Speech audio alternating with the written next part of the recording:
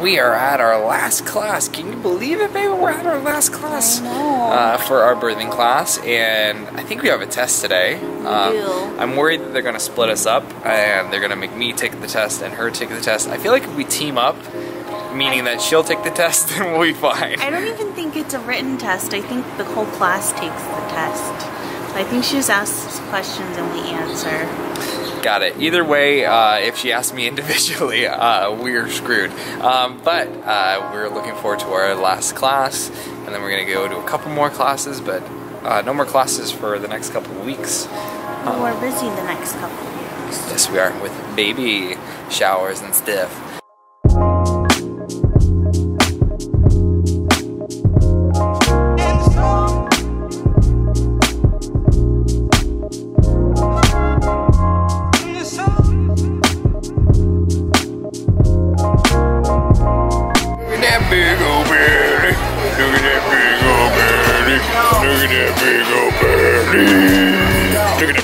Hey babe, what are we doing today?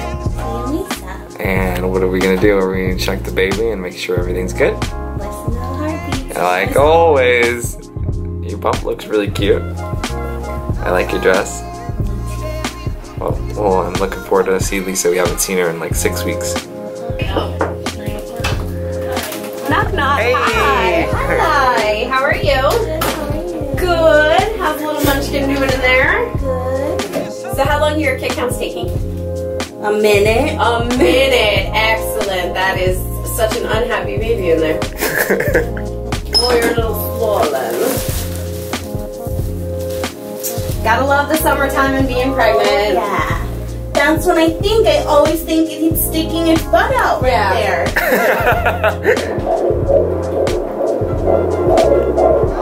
It's a happy baby.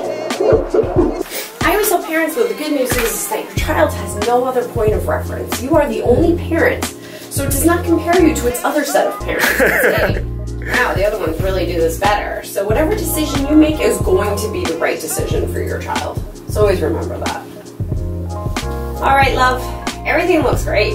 Blood pressure looks good. Your weight is good. Everything's like right on target. You're doing great. Yeah. Sure. Guys in August, okay? Bye. Thank you. Bye.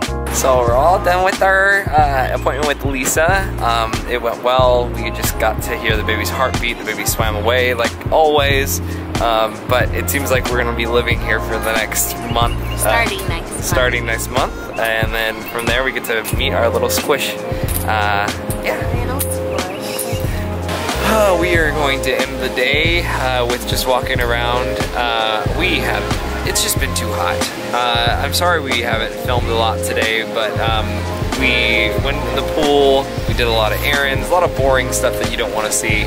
But now the important stuff comes. Sprinkles, ice cream, no, cupcakes. I'm just thinking about ice cream. They don't have ice cream. They don't. And then we're gonna go home and call it a day. So today has been a really, really busy day for us, but we didn't get a chance to film a lot just because we're just so exhausted and we're planning for the baby, and it's no excuse, and I have to be consistent. That's my one thing that I wanted to do, and I wanted to do this, and I want to do a weekly vlog, and I want to keep us updated. It's just, you know, those patches where you get in a rough patch and you're like, I don't know what to film. And I just want to be completely honest with you guys, and we are gonna be still filming every single day, every single week, and then when the baby comes it's gonna be a lot easier to film things. But some news that happened to Chantelle today, which is pretty cool.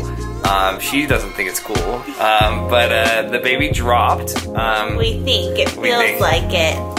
Yeah, could you explain what happened? The baby's been like living in my ribs, and I stood up and I suddenly had like 2 inches of space in my ribs, and now my hips hurt really bad. So I think the baby's down there.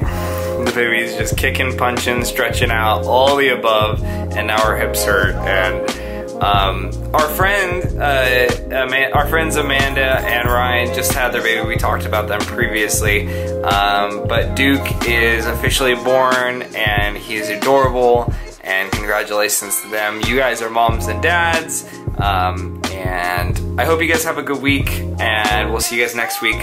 All right? Bye. Bye.